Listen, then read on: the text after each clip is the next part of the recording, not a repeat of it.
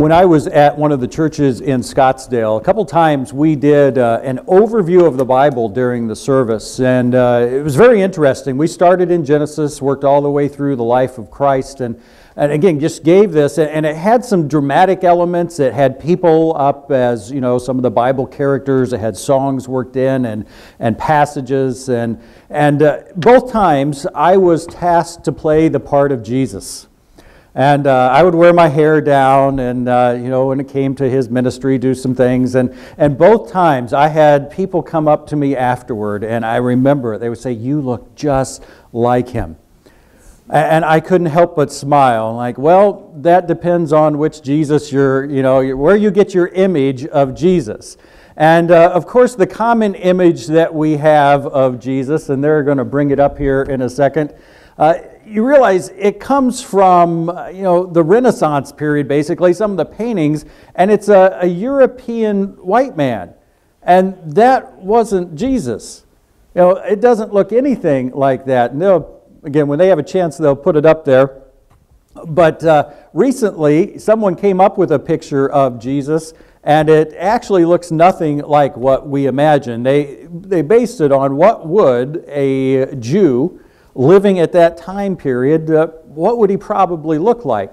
And when you put that one up, again, it's just nothing like we imagine. And so let me know when that's up, so I don't have to keep looking over there, and we'll stop. But as we focus on things today, more important than where we get our physical picture of Jesus from some painting or whatever is the idea of where do we get our ideas about Jesus. So there it is. There's, the common image of Jesus. And like I say, if I put my hair down, I don't know, maybe I've got a little bit of that going on. I've had that before. And I got the beard and such. But here's the image that someone has come up with for, again, what someone in that day and age looked like. And, take a look at that. I mean, he could be sitting next to you at lunch. You wouldn't even know that guy. But that's what a Jewish male at that time would look like. So, good thing when he comes back, there'll be trumpets and he'll be the guy in the clouds. So we'll recognize him there because we wouldn't otherwise. But as I say, even more important than, okay, what physical picture do I see in my mind when I think of Jesus is where do I get my ideas? What's my image, my thought of Jesus? And as we've said in the first couple weeks of looking at Colossians, I doubt there's anyone here, and maybe hardly anyone at all, who is entirely wrong about Jesus, who just has nothing, no idea at all who he was, what he was like. But are we entirely right about Jesus? Would I say that? I'm totally right in my idea about Jesus. Well, Christ is the center of the Christian life, so you look on your handout, the main idea today that everything's going to revolve around is that I can only live out the Christian life to the degree I know Christ. Again, not know what he looks like, but know who he is and know what he has done. And that's what the passage today is going to focus on. In the book of Colossians so far, we've seen that Paul starts off this letter to the church in Colossae, and he says, I am thankful to God for you, because of the hope that you have laid up in heaven. Verse 5 of chapter 1. And if you want to open your Bibles, we're going to be in chapter 1, verse 15 in a minute. He says, I'm thankful to God that you have this hope, that you are sure of going to heaven based on the fact that you have been forgiven. And both of those things are complete. They're done. You have been forgiven, and because of that, you have this hope of going to heaven when you die, when Christ returns. Now, remember we said salvation has three aspects. It has the idea of when I first become a Christian, I'm forgiven. Because of that, I will go to heaven. But in between, the day I become a Christian until I die, the part of salvation that we need to focus on is the transformation, the spiritual growth. The big Bible words for that, and they are in the Bible, so we should be familiar with them. Forgiveness is justification. And being transformed is sanctification, and eventually our new eternal bodies living that way in heaven is glorification. Well, Paul has said, you have been forgiven, you are going to heaven. I'm thankful for that. But then he prays that sanctification, that transformation would happen. And that's where he says in verse 9, if you want to look at chapter 1, It says, "For this reason also, since the day we heard of it, we have not ceased to pray for you and to ask that you may be filled with the knowledge of His will, in all spiritual wisdom and understanding, so that you will walk in a manner worthy of the Lord." And that was our focus last week, this idea of walking in a manner worthy of the Lord. And we said the first thing to realize, it absolutely is not worthy of earning salvation, worthy of being saved, worthy of God liking me more or loving me more. My works don't contribute to that, my good deeds, my bad deeds. It is not that. It's worthy of having been saved and the nature of having been saved and by whom I was saved. And we said the focus there, it's not on good or bad. It's not on the good things I do and the bad things I do. Remember last week we said those are like the basics. That's the baseline. The good and bad, of course, I'm supposed to do good, not bad. The focus of walking worthy is this idea of walking by faith, not by sight. Of in everything that God does, everything that I do, I live a life based on the fact I trust there's a God, that He's in control and that He loves me. And that directs my decisions and my steps, my goals, my priorities, everything. And then we also said the key is walking worthy of the Lord. So I need to know, who is this Lord? And it ties in. What Paul's saying here follows up on that. I want you to know about Christ because He's the one. He's the one you're to be walking worthy of, specifically the Son. And it says in verse 13, we finished with this last week, he says, "For God rescued us from the domain of darkness and transferred us into the kingdom of His beloved Son, in whom we have redemption, the forgiveness of sins." And so Paul is basically following up on that today. The key to knowing Christ is walking worthy. And so Paul goes into detail about Jesus. Here's who He is. Here's what He's done. And you also remember, just one last thing to get us into the context here, Paul wrote this letter to the Colossians, not just because he wanted to say, hey, I'm praying for you, I'm thankful, I want this to happen. He was doing that anyway. But he had heard some report that there was some false teaching that had started in Colossae. And we don't know exactly what it was, but any false teaching, remember I said any false teaching emphasizes works versus grace. Well, also any false teaching diminishes Christ. Whatever you can think of, it diminishes Him. Maybe He was a good guy, maybe He was a prophet, maybe He did some things, but you need more. All of it diminishes Him in one way or the other. So once again, Paul needs to let these people know, here's who Christ truly is. And you need to know Him to walk worthy of the Lord. And so that's what we see. That sets us up here in Colossians chapter 1, verse 15. And let's go ahead and read 15 through 20. He is the image, and I'm reading from the English Standard Version this morning, and I'll explain why I've switched for this passage later on. He is the image of the invisible God, the firstborn of all creation. For by Him all things were created in heaven and on earth, visible and invisible, whether thrones or dominions or rulers or authorities, all things were created through Him and for Him. And He is before all things, and in Him all things hold together. And He is the head of the body, the church. He is the beginning, the firstborn from the dead, that in everything He might be preeminent. For in Him all the fullness of God was pleased to dwell, and through Him to reconcile to Himself all things, whether on heaven or in heaven, whether on earth or in heaven, making peace by the blood of His cross. Paul starts this off as he begins to really explain Jesus and tell them about Him in detail. He says He is the image of the invisible God. And we know that God is spirit. God is invisible by nature, but because of the incarnation, because of God becoming man, and specifically God, we know God is the Trinity, the Father, the Son, and the Holy Spirit. Well, the Son came to earth. He was born as a baby. We celebrate at Christmas. He grew up and He lived this life. And because of that, He puts a face on God, so to speak. And fortunately, the emphasis isn't on physical, because we have the wrong face of Jesus physically, but it's on Him spiritually. Here's what God is like. We see Him all through the Old Testament, but even more so, here's this image of God. Here's who He is. Here's what He's like. And it says, this Christ then is the firstborn of all creation. And sometimes that throws us, this idea of firstborn. And one commentator said about the only thing firstborn doesn't mean is born first. It's the idea here when it applies to Christ, it can mean first in time, but it also can mean first in rank. And that's what Paul is talking about here. In the ancient world, and even it continues today, the firstborn son had a special place in the family. And, you know, if any of you are firstborn, you might be thinking, oh, well-deserved. Or if you're not, you're like, oh, yeah, tell me about it. But like I say, it continues. You know, that's why Prince William will one day be King William, and Prince Harry will always be Prince Harry. But in the ancient world, that idea was very strong.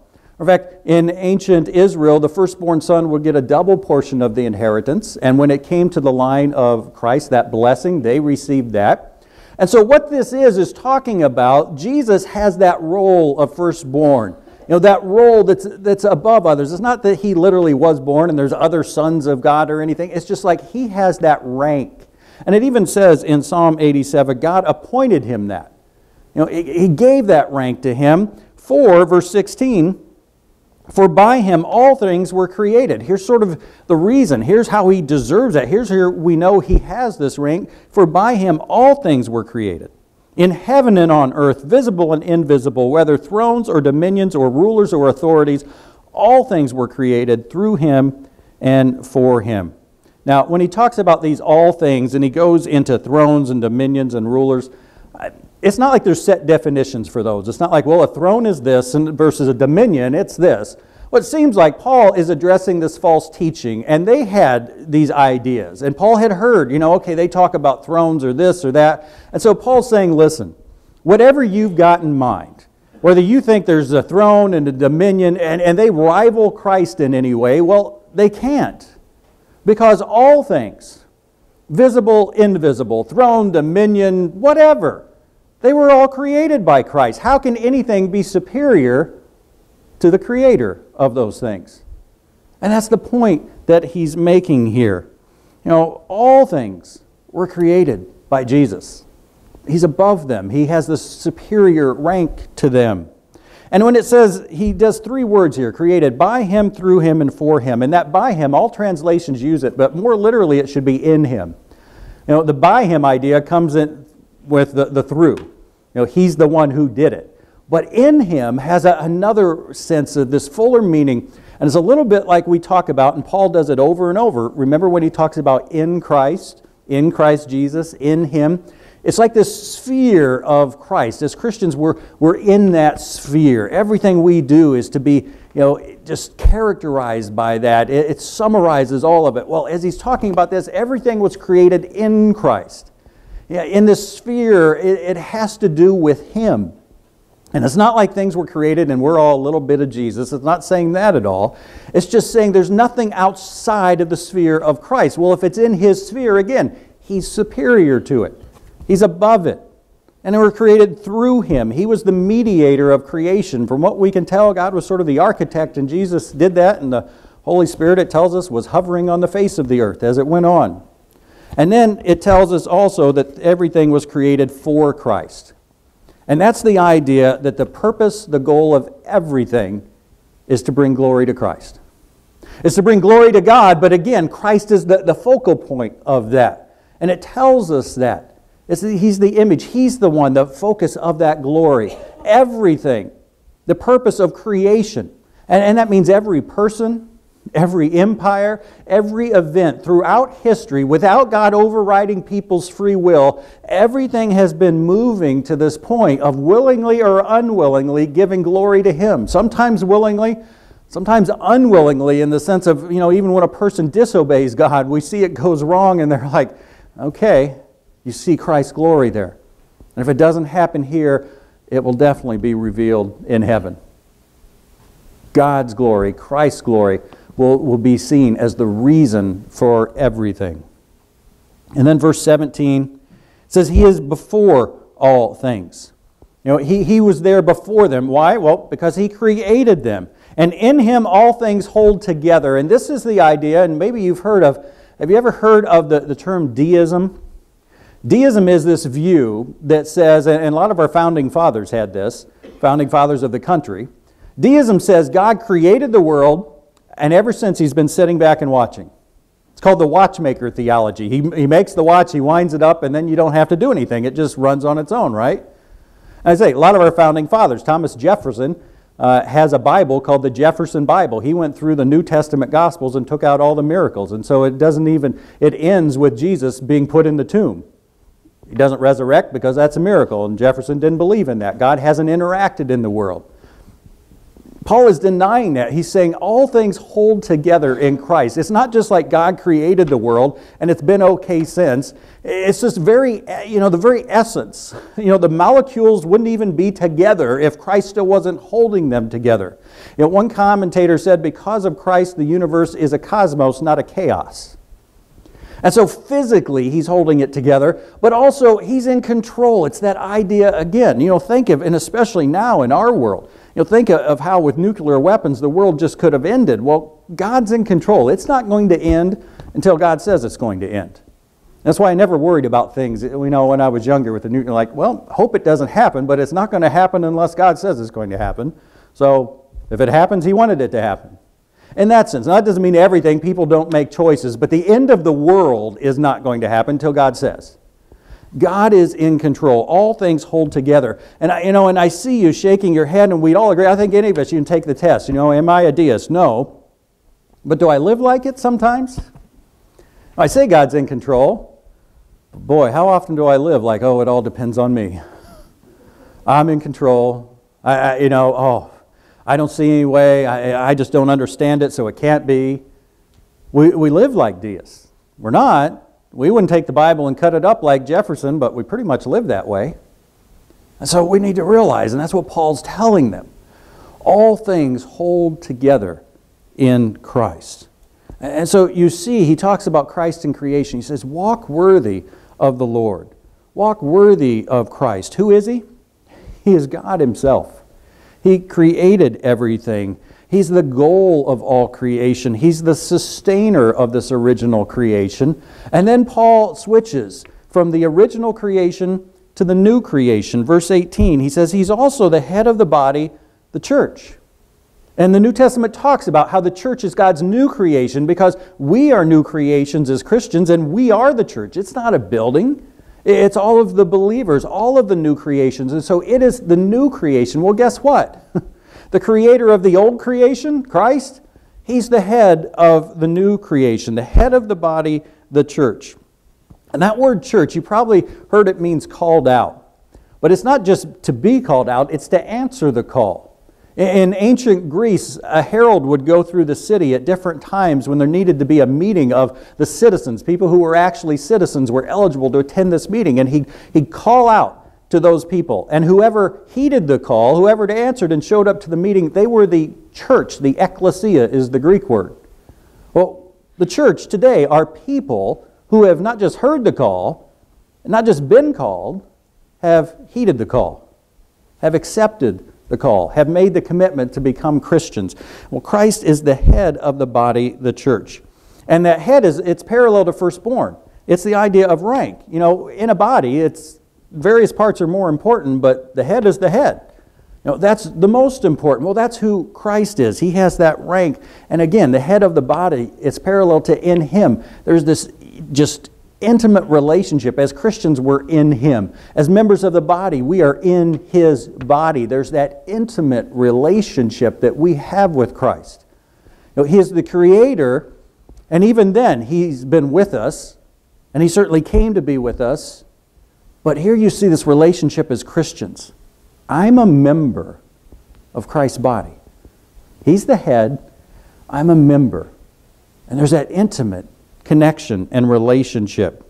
He is the beginning, it goes on to say, the firstborn from the dead. And the Greek, sometimes if we want to emphasize things, if I were to read that and emphasize He, I'd say He is the beginning. And you get the point. Okay, He. Well, Greek's able to do it in the language itself. And that's what you see when you look there. You'll see it saying He. He alone and no one else is the beginning, the firstborn from the dead. And here it is, firstborn does have the idea of first in time. He's the beginning. He's the first. He's the founder of the church. He's the first Christian, if you want to say, and we all have come after Him. He is the first, also the firstborn from the dead. He's the first to rise from the dead. He's the first one. It's going to happen to us if we're believers, but He was the first one that happened to. And one thing to keep in mind too, whenever you see in the New Testament, and this comes through very clearly in Romans 6, where it talks about Christ didn't just die for sin, he died to sin. And so we're not only going to rise physically as he did, we're to rise spiritually. And it talks about he's the firstborn from the dead. Yes, one day after I die, I will rise physically. But right now, I'm to follow in his death to sin. I say no to sin, and I live the rest of my life living to God. Well, he's the first one that did that in a different way because he never sinned. But once he died, that was his final no. You remember in the garden, his Father, if there's any other way, but I'll do your will. That was his final no to sin. And he rises and he was never tempted again. Well, as Christians, we make that decision. Say, God, I'm saying no to sin and I'm saying yes to living for you. He was the first one. We follow in his steps for that as well. We'll see that also later in Colossians. That in everything he might be preeminent. And again, the he there is emphasized. It's he himself might be preeminent. He might have first place, it says in one translation. He might have the supremacy in another. Well, this is one of those things that's interesting because think about it. Christ already is preeminent, isn't he? He's God. He's the creator. He's the sustainer. You can't get much more preeminent than that. Well, what Paul is saying here, notice he says that he might be. It's not that he isn't, it's that he might be recognized by you as being. And not, again, I love this analogy, not just the answer on the test, who's preeminent? Christ, I got that one right. But that I would live like Christ has first place. Like he's preeminent. Like he has the supremacy in the universe and in my life. Christ is preeminent because he's the beginning of the church. You know, and think about it. Paul is addressing these false teachers in the church. Well, how can you be teaching against what the head of the church said? He's the one who founded it. He gets to say what's what. You can't come along later and say, no, the church should be doing this. No, Christ said this, and he's the head. And he's also, because he's the firstborn from the dead. It says in Romans 1:4, and it's on your handout, it says, Jesus was declared the Son of God with power by the resurrection from the dead. Now, was Jesus the Son of God before he rose from the dead? Yeah. But the resurrection showed it. It declared it. It's like, listen, he said he's the Son of God. He's done various miracles, but the resurrection puts an exclamation point on it. He is the Son of God. He did die for sins. He is the only way to eternal life. Got it? God declared that with the resurrection. And we need to then live that way. We need that he might have that preeminent status. Verse 19, for in him all the fullness of God was pleased to dwell. And this is why I went with the English Standard Version today. Because literally that phrase says, because in him it did please all the fullness to dwell. And the subject of the verb was pleased is uncertain. And the New American Standard, which I've used the first couple weeks, it like fills in the gap. And they didn't do it right, according to me. Colossians, and I put down what the New American Standard. Colossians 1:19 says, for it was the Father's good pleasure for all the fullness to dwell in him. Well, you'll notice, and if you have the New American Standard or read it, the way it does things is sometimes, and languages do this, sometimes a word's implied, and so the New American Standard will put it in italics to let you know it's not literally in the text, but it doesn't make sense without it. And usually it doesn't affect the meaning at all. Well, here, for some reason, I don't know if someone slipped in when no one was looking, but they went ahead and interpreted it. And that's not the nature of that translation. It's usually very word for word and literal. And they let you know. Well, they let you know fathers wasn't in there, but they picked. It could have been fathers, could have been God, could have been Christ. And they chose specifically Father, and I think that's wrong. I think it's talking about God in general, all the fullness of deity, which includes the Father, the Son, and the Holy Spirit. And the reason, it's like, why is Steve going on about this little thing? No, the point is it wasn't just the Father's good pleasure for Jesus to come and dwell. It was Jesus' good pleasure. It wasn't like the Father said, hey, son, get out there and go do this. Like, oh, man, we've seen this with sons at our own. I don't really want to. No, Jesus said, yes, I want to go there and dwell on earth, despite what that meant. And Philippians tells us, gives us some insight on the handout. Philippians 2 says, have this attitude in yourselves, which also was in Christ Jesus, who although he existed in the form of God, in other words, he was God himself, did not regard equality with God a thing to be grasped, to be held on to say, I'm not giving up this position I have in heaven here at all and everything that goes with it, but emptied himself, taking the form of a bondservant and being made in the likeness of men. See, Christ delighted in that. It pleased him to dwell on earth. And why did it please him to do that? Not just for doing that itself. It's not like just, hey, this will be like a vacation, you know. We go down to Florida. Christ says, hey, I'll go down to earth for a while. No, it's because of the reason he did it. Why was Christ pleased to dwell? Verse 20, and through him to reconcile to himself all things, whether on earth or in heaven, making peace by the blood of the cross. He came to earth not just to live the life and give us teachings, that's fine, but we didn't need a teacher primarily. We needed a Savior. And that's what he did. And Philippians follows up that same thought. The next verse in Philippians says, being found in appearance as a man, he humbled himself by becoming obedient to the point of death, even death on a cross, which was the most physically agonizing, but also for a Jew, just absolutely humiliating to die on a cross. And so why was Christ pleased to dwell? Well, because he needed to do that to reconcile us, to make peace between us and God, which means prior to that there wasn't peace. And how did he do it? Through his blood on the cross. And we're going to focus on that next week. The verses next week go into detail about what does it mean to be saved? What does it mean to be lost? We talk about that all the time. Saved, lost, what's it mean? It's one of those things that, well, I know what it means till you ask me. And I know some idea of what it means, but we're going to look in detail. And so Paul, as he often does, he introduces the idea, then it's like God prompts him, and like, hey, we need to go into detail about that. And so he does in the next verses. But he says there, he reconciled all things, all of creation, not just us, but Romans 8 says everything in creation was screwed up by sin. Christ is going to make it all back to the way God intended things to be. He was pleased to leave heaven and dwell on earth. Why? Because he knew that's what it's going to take to restore this relationship between God and man. The reason God created us in the first place, and even though we're the ones that broke the relationship and continue to, God says, I want it back. I want to have that relationship with you now and for eternity. So you look at this. Let's take it all now. We've seen the verses. We looked in depth at them. Paul tells us who Jesus is and what he's done. He's created all that is. He's founded the church. Basically, what Paul tells us, without using the word, is he tells us about Christ's glory. That's another one of those Christian words that I know what it means, but. And usually, to try to depict glory, again, on the pictures, you'll see like an aura around Christ. And maybe the apostles have it too, and no one else does. Just Christ and maybe him, or maybe the apostles. But the regular people, we don't have glory because, we're just regular.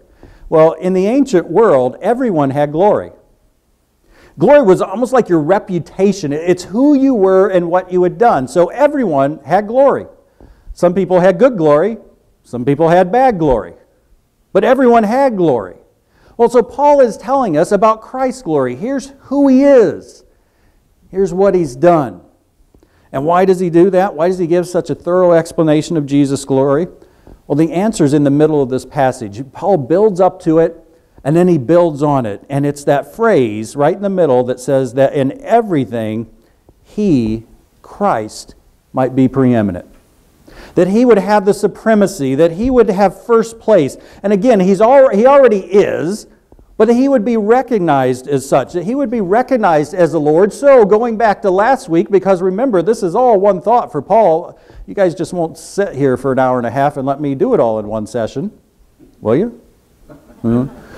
He says, so that you can walk worthy of the Lord. Well, you need to know who the Lord is. Here's who he is so that he can be preeminent. Well, you need to know he is. Here's why you should recognize him as such. And you can only do that to the degree that you realize what it means that he is Lord. So you realize his glory. So once again, Paul has said this Jesus, who these false teachers are coming in and undermining and diminishing. Let me tell you who this Jesus is. He's God. The God who created everything. He was him walking here among us, among some people they may know.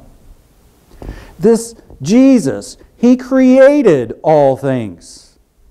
There was nothing And He created everything. And it was created for Him. You see something and you say, what's that for? Well, if I'm the creator, it's for whatever I want it to be, because I created it. It was created for Him.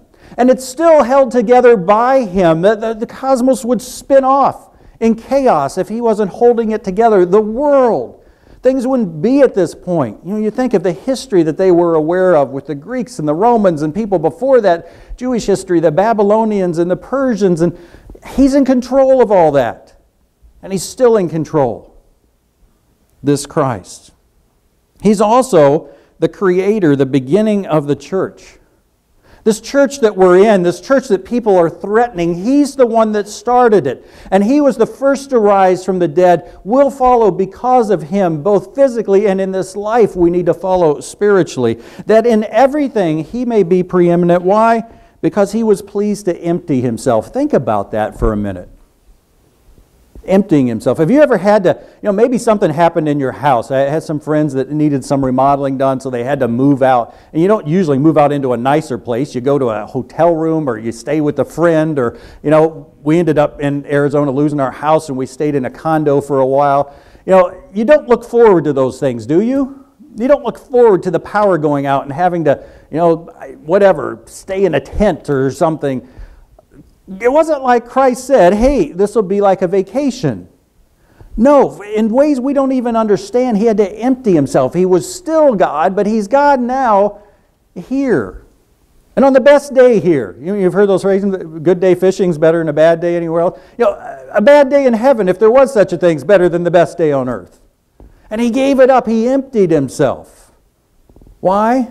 Because that's what it took to reconcile us. And boy, what was He willing to do there? To die on the cross, to have this, we can't even comprehend, some kind of separation from God for a while because of sin.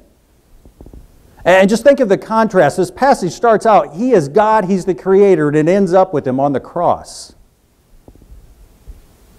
That's this Christ. As we think about the role He should have in our life, don't just think about, okay, there's Jesus. That's who Jesus is. And everything we do needs to be shaped by that, because I can only live out the Christian life to the degree I know about Christ. And the problem goes back to, just like the image. We think we know what Christ looks like. Anyone that would see that image, oh, that's Jesus. No, it's not. We know that image very well, don't we? Matter of fact, it's not just we recognize it. If you had one of those sketch artists who had never heard of Jesus, you could describe it, and I'll bet it would turn out, and people would say, hey, that's Jesus. We know that image very well. We know the wrong image very well. Maybe that's true of the image of Jesus. And again, not totally wrong, but not totally right. And I know it so well, there's almost a degree to which I know Jesus too much and not well enough. I know Him so much I think I know Him, and that keeps me from realizing, wow, there's some things I don't know about Him. There's some things that don't play into my mind as I think about living for Jesus, and I miss it. What are some of the ways that in life we have a wrong picture of Jesus? Well, I thought about it. One would be we have this idea of Jesus as a personal Savior versus Lord. As a Savior versus Lord, and I tell you, this one is largely the fault of preachers like me and some other well-intentioned Christians, because we go to people and what do we say? You need to be forgiven, you need to be saved, and by saved we mean forgiven, so you can go to heaven. And when someone answers that and says, okay, I believe, I want to be forgiven, I want to go to heaven, and then what happens after they become a Christian? We tell them, okay, now it's time to be a disciple. Now you need to start living this way. And they're like, whoa, you didn't mention that up front. And it almost feels like those car salesmen. You ever go and buy a car and you're like, okay, the price is going to be whatever, $10,000, and you go back to sign it. All right, now the warranty is going to be this, and the interior protection will be this, and the gap protection, and now your price is $13,000. Like, that's not what I agreed on. Like, you're slipping this in at the end. Well, it's almost like that sometimes as we approach people. We tell them about being forgiven and going to heaven, and we forget to lay down my life, take up my cross, and follow Jesus daily. Not to earn His love or earn salvation, but because that's what it means to be a Christian, is to commit my life to Christ.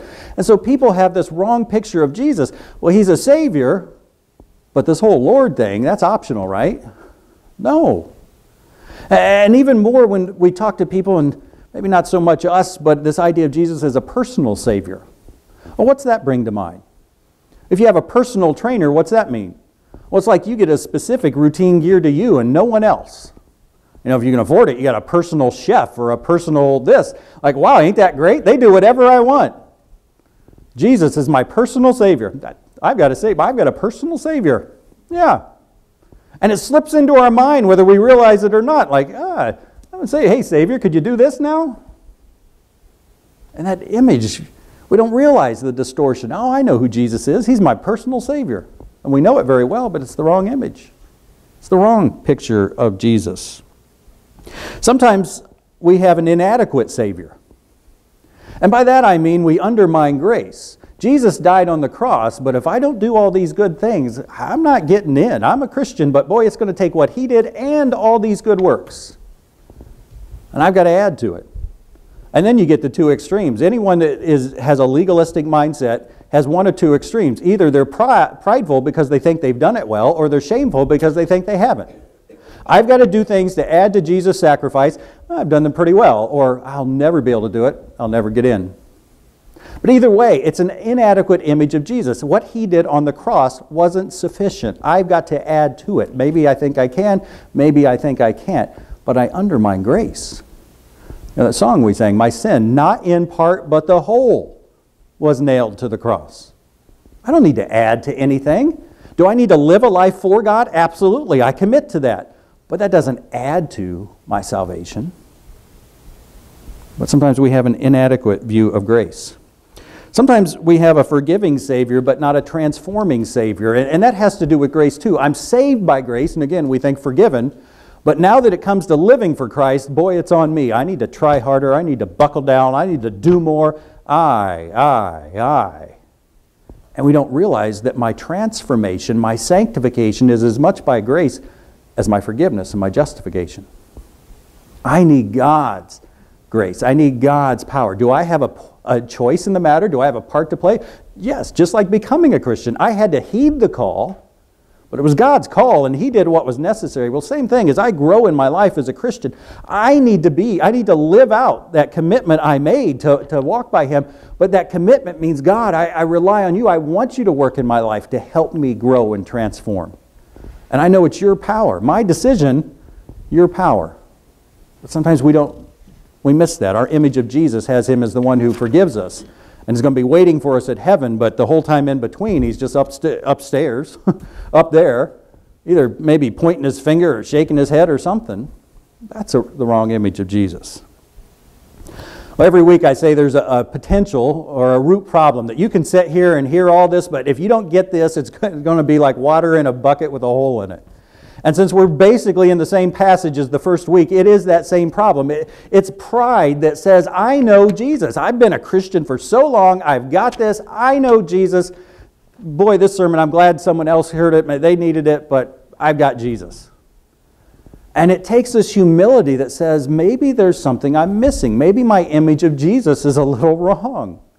And not just humility, it takes this desire that says, I don't know if I do or not, but man, I don't want to miss out on anything. You know, living this Christian life is tied to knowing Jesus. I don't want to risk missing out on anything. Now, I always talk about, as a preacher, we're supposed to find a felt need.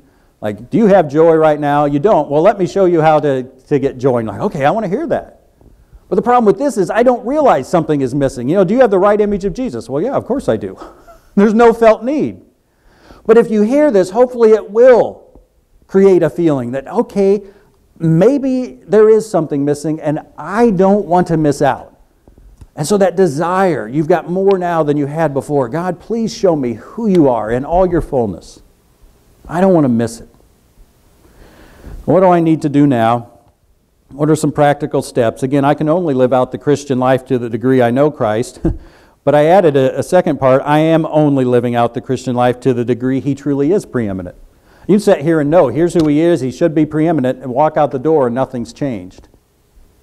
What does it look like to live a life? That's what really got me when I went through this passage. As I was reading through and making notes, what's it look like for Christ to have first place? And you know what? My entire career, my entire life, my ministry of preaching, God has a way of when I'm working on a certain passage and a certain subject, He has a way of showing me relating that to my life. And he did it as I was working on this. And he basically had me learn the lesson, here's what it doesn't look like. The past couple of weeks, I don't know, I was talking to Eric a little bit. I love listening to music, and my taste and I can tell good music equipment, and my taste exceed my budget. And so to get even close, I have to do a lot of do-it-yourself. So I found some speakers that I was able to build myself for a third of the price. And so I have been working almost nonstop for like 2.5 weeks because I couldn't wait to get these things built and hear them. Well, the problem was the working almost nonstop for 2.5 weeks. That was my focus for 2.5 weeks. That's what had preeminence for 2.5 weeks. That's what was first place. And I began to really notice it about a weekend, but I'm like, oh, just a little bit more. Now, the problem with anything I do it myself, I am the worst do-it-yourselfer ever. And I know you might shake your head, oh, come on. No, I am the worst do-it-yourself ever. Someday you'll hear the story about me and a music minister drilling for an hour with the drill in reverse. Yeah. We never did get that hole drilled. I broke our arms trying to get the thing done. I am the worst, and so it takes longer. And so, again, this thing, and that's me. I'm like, well, it won't take long. And I started to feel it. I started to realize I didn't have the rest that we talked about. Like, we have to trust, we have to rest in God. I didn't do any of that the past 2.5 weeks, and boy, it really got to me. And God's like, okay, this is what Christ having preeminence doesn't look like, Steve. Use it, learn from it, don't do it again, and I keep hoping that'll be the case. Well, what does it look like? You know, it made me think, we're probably familiar with the what would Jesus do saying and bracelets and such. And I think those are good and to some degree, but I think the problem is we can write it off. What would Jesus do? Well, I'm not Jesus. He's perfect. I'm not. Oh, well. And so I think a better bracelet would be WSIDBC of J. Do you get that? It's a little longer, but, you know, just write smaller. What should I do because of Jesus? What should I do because of Jesus? Because of who He is and what He's done. Because He is God, because He created the world, because He as God created the church, and that required Him to empty Himself and come to earth, and then even more to die on a cross. What should I do because of Jesus? What should I do because of Jesus in my time? How I spend my time. If I'm someone who says, I'm a Christian, I believe in God, I believe in this Jesus who did all those things, how should that affect my time? How should that affect my job? How should that affect my relationships with other people? My decisions, my spending, my goals, my priorities, my purpose in life, all of those things. They have to be different, don't they? Again, if I believe in God and who Jesus is, that should radically impact my life.